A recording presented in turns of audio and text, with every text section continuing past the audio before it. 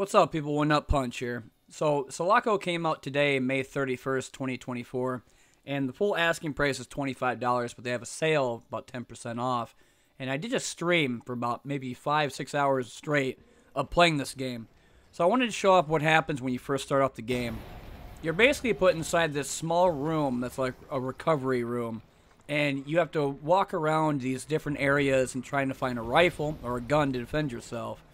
In SELACO, there's a bunch of different areas, and there's a lot of places to go to.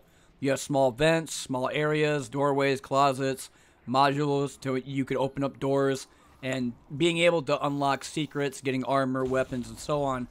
But when you go and you try to get your way around this area, you have to get the medkits that you survive when you're shot at, try to keep yourself away from the enemy, and then being able to find the rifle when you go through the corridor or small vent here that you'll see on a bed, and then they'll burst through the doorway and you have to shoot them. Personally, after about 5 or 6 hours of playing this, I did not understand, I played the demo for about 4 or 5 hours, and there was not that much to it during the demo. But when the full game came out today, and I was able to play a lot of the different maps, from going to these small hallways instead of a hospital, to going to a water treatment plant, going to streets, and then continue on after that to these other bigger areas where these enemies will progressively get harder the more you progress through the story, which adaptability is something you rarely see in some games. But as you see here with these guys, that you're just normal soldiers that walk at you, they'll talk, they'll interact with you and say different things like, hey, over there, or she's flanking, she's going to kill me, different things, and it's very reactionary. So if I'm going to do something like, say, I kill all his friends, then the last squad member that's part of that squad will say, oh my god, they're all wiped, and then try to rush me or try to hide instead of a corner. They are pretty crazy when they come at you too. There's a lot of aggressiveness to some of the things they do. For example, they will gain smoke and they will gain shields.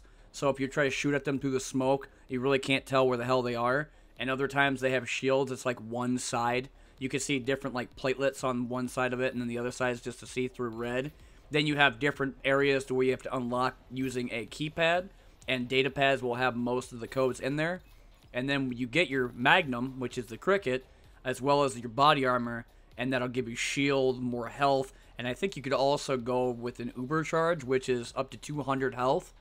But the guns in this game are another thing I like to talk about right now. First, you have the assault rifle, and of course I just picked up the Magnum. The feel of most games I've ever played, boomer shooters, modern day, whatever, SELACO has a really different feel when it comes down to all the different guns. Assault rifle, when you're firing it fully automatic or semi-automatic, and you see blood splatter everywhere, it just has that really nice heavy feel to it. Same thing with the Magnum. When you shoot somebody, you can knock them against the wall from knockback damage. You could shoot and pierce them sometimes, and they'll hit against their teammates. You could also slide in the game to where you slide into them and knock them back, as well as pressing the 0 button that allows you to go to melee combat, which is your fist, and you could punch them in a combo to where you jab twice and then uppercut them, or just punch them a couple other times. When you do this, you actually stun lock them for a little bit so they can't shoot you, but if you give them a chance, they will blast the shit out of you with shotguns, miniguns, assault rifles, pistols, energy weapons. It really depends on what they are and what their type of skill set is. The more you play the game, it progressively gets harder. I am playing on the second hardest, which is, I think, Captain, while the other one is Admiral.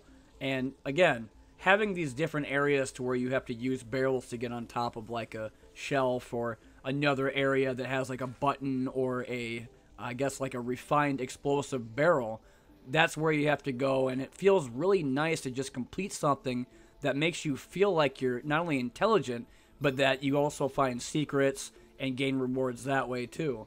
It's a whole different experience when playing games like SELACO. I played Project Warlock 1 and 2, I played Iron Maiden, and some other ones, and when I played this, I think of it like a boomer shooter, but like an open world, because there's just so much shit to do in it.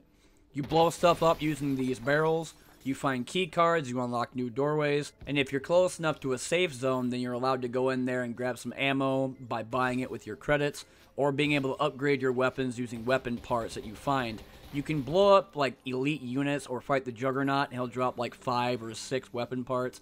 You could find it in smaller secret areas or even over by these other safe rooms.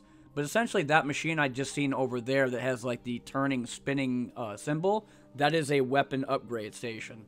And this is allowing you to upgrade your different weapons that you have, from the Magnum to the shotgun, the assault rifle, to the nail launcher, or rather a machine gun that fires nails called the penetrator, the grenade launcher, and some other ones.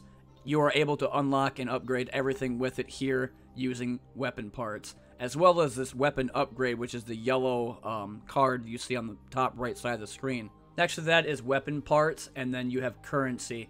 The difference with this is that you have to get a tech module level of 2 in order for you to buy ammunition for your guns. Otherwise, you wouldn't be able to do it. And I think tech level 2/3 right now in my playthrough.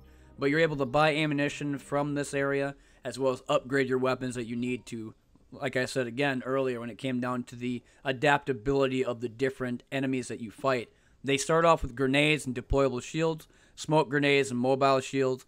Then the crawler mines have different explosive radiuses because they jump at you and blow up. Sentry guns have more piercing ammo. And then squad leaders give more morale boosting to their units, giving better tactics, telling them where they are. And if they see you, they're going to do more damage to you because they have higher weapons.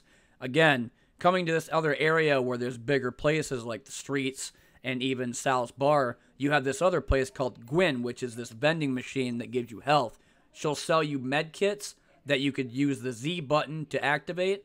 And I think it's top 3 for the cap of the med kits. Otherwise than that, she'll heal you for 50 using stim packs, and you need money for that too. Other areas, if you don't have a doorway that you can unlock from, you can break through windows. I think it's got some pretty good destructibility. I don't know if everything's destructible, but again, when you shoot enemy units, depending upon the gun, you just see viscera everywhere, blood that's pink and red, and just there's so much shit going on in this game that it's hard to even comprehend what's going on. One thing I forgot to mention was the challenges. When you get into a fight or you're about to get into one with a bunch of enemy units, they will put up challenges to kill like 25 units to get a bunch of weapon parts, or killing a bunch of elites to get like a weapon upgrade. Depends upon whatever it is. That being said, what do I think of SELACO? Is it worth the $25 for people to go purchase? Absolutely, hell yes. Played this game for 6.5 hours straight. I love the fights. I love the guns. I love the openness. I love the different areas I could access and check out. Seeing secret areas with armor and weapons, being able to pick up like new data entries for codes to access in the keypad. There's so much shit to do in SELACO. And the more I keep playing it, the more I keep loving it, with the enemies that adapt to my actual shooting, the different weapons, the different tactics, the different skills they have. There's so much stuff to do. Not to mention, it is early access. So who knows however long they're going to be putting more stuff in, more maps, more weapons, more areas. And also this guy that got blown in half and he's just kind of crawling around. He kind of took a little bit before he died, but he also loves this game too. That's why he decided to jump in with a jetpack and get blown in half. But anyway, I've been One Nut Punch, and this has been a SELACO video. Thanks for watching, everybody, and I'll see y'all later in the next one. Like I said, if you have not picked this game up, super high recommendation people try it out. They have the primary fire for all the guns. They have the alt fire for all the different guns when you get the blueprints to do it. But there is so much stuff to do, and I mean, being early access, they're probably going to add a bunch of stuff later on. Anyway, thanks for watching. I'll see you later in the next one.